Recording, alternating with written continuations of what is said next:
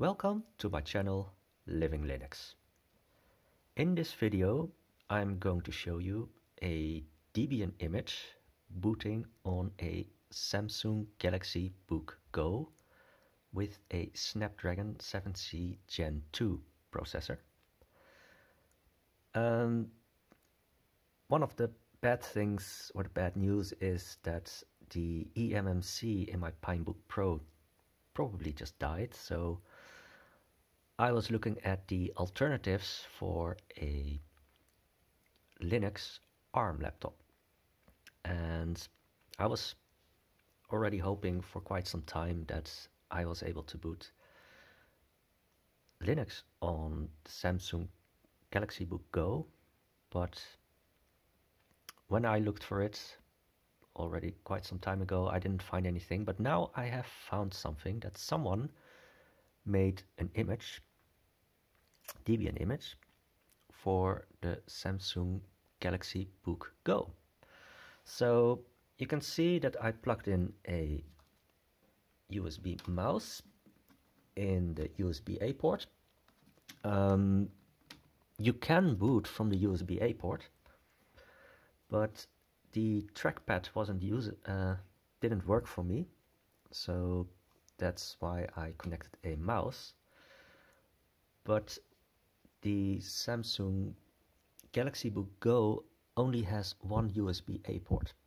So here I have a USB stick with a USB-A port and a USB-C port. So I'm going to plug it in on the right hand side in the USB-C port. I also tried it on the left hand side, but that didn't really work for me. So we'll switch it on, and then we have to press F2 to get into the boot menu. So you have to switch off secure boot control, and then you can go to boot device priority, and here you can see there is the option to boot from the USB.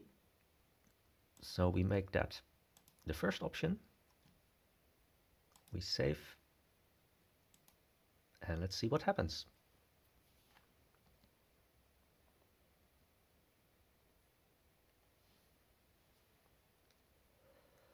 So here we have the grub menu. First option is the Samsung Galaxy Book Go. Just let it run.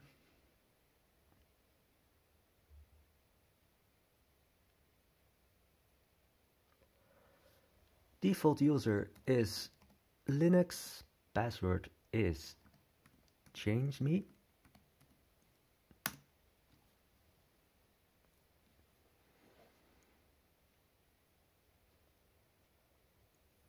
And here we have Debian.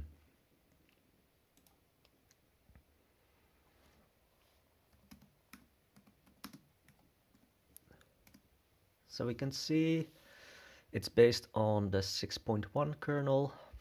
It's ARM architecture 64.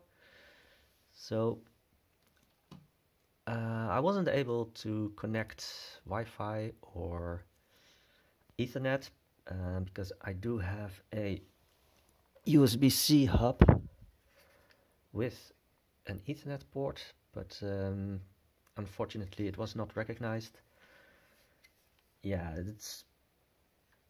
there's still a lot of work to be done, but the good thing is that we actually can boot to a desktop environment, a Linux desktop environment.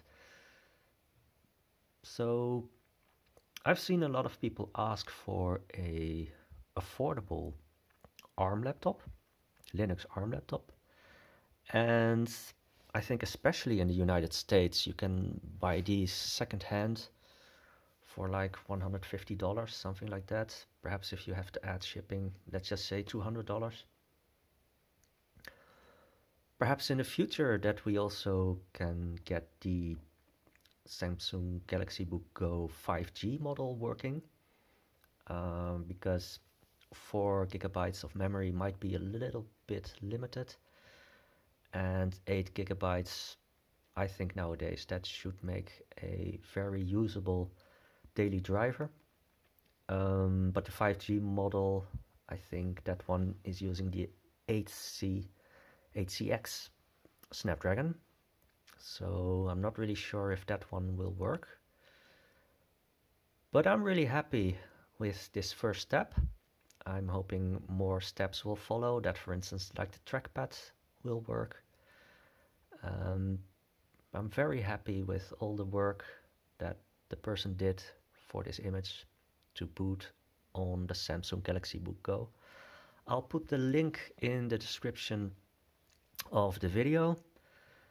And for now, unfortunately, I don't think I can show you anything else. But like I said, this is a very, very nice first step, and I hope things will progress in the rest of the year. So that's all for now, and I hope to see you again in my next video.